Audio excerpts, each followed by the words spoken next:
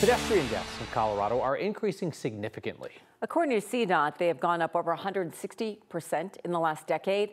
And CDOT says the increase isn't just a Colorado problem. Pedestrian deaths have nearly doubled nationwide over the past 2 decades. CDOT says they happen most often in October, November, and December. Days are getting shorter and nights are getting longer. We have such little daylight, and darkness is not a pedestrian's friend. So whether you're in a car or you're the one out walking, CDOT urges everyone to be extra careful as we lose those hours of daylight.